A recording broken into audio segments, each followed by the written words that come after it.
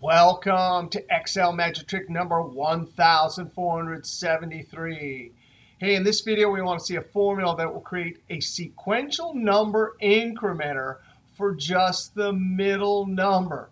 Now, here's the pattern we need to create with a formula. We need a formula in this cell, copy it down, and it remains AAA at the front and 17 at the end. But the middle part needs to increment as we copy the formula down. Now let's go over to the sheet 1473. In cell A4, I have just some text, and actually that's going to be the start of our formula. So right before this text string, I'm going to type an equal sign, then double quotes, and then end double quotes at the end. Anytime we have text in a formula, you have to enclose it in double quotes. Now we're going to come back and add a formula element to the middle of this. So the text won't change, but the middle part will. For the time being, I'm going to Control Enter and then copy this down. Now that's just going to show us the same text string all the way down, but we'll come back and change it. I want to come over here and look at the formula element that we use when we want, as we copy the formula down, to have the numbers 1, 2, 3, 4, and so on.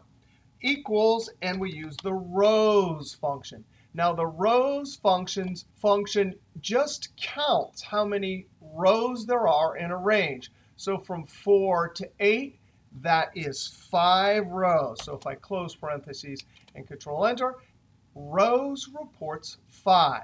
But I want it to change as I copy down. So F2, and right inside of row functions, we're going to look and see which cell we're sitting in. We're in C4, so I'm going to type $4 to lock the row reference 4 on the first cell reference, colon C4, no $sign on the second cell reference. That's the end of the range. That means as I copy down, that 4 is always locked, but that one's free to move to 5, 6, 7, 8, and so on.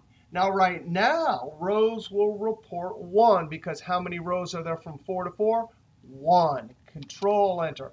But when I copy this down, not only will it give us our incrementing numbers, but inside the formula, if I hit F2, notice 5, Enter. F2, 6. This is called an expandable range. We lock the first row reference, but not the second.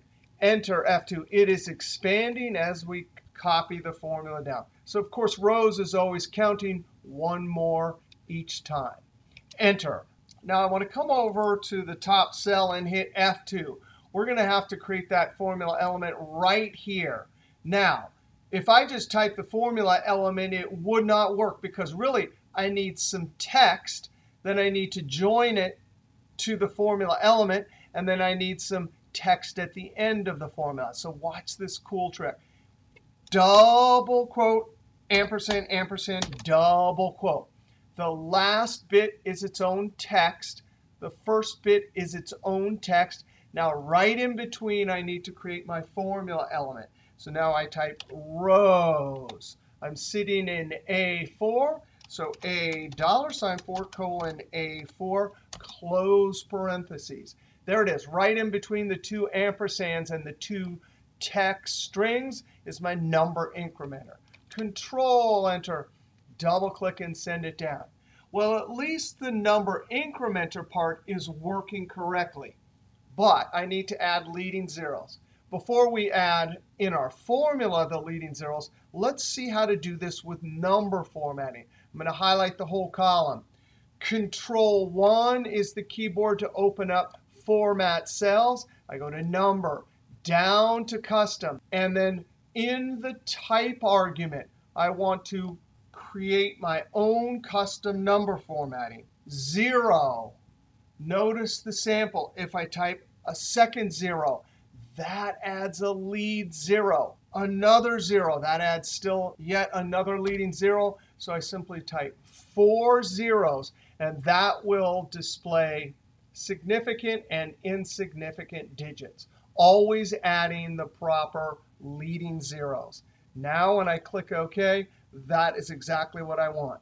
Now the thing is, formulas, if I come over here, I can't highlight all of this, Control 1, Custom, General 1, 2, 3, 4. It will not work. This is number formatting, and we have text in this cell. Click OK. It doesn't matter. It's not going to work. Now I'm going to Control Z to get rid of that.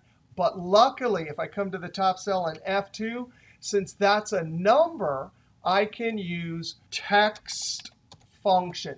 Text function specifically takes a number, and if you give it the right custom number formatting inside the formula, it'll take the number, format it, and convert it to text.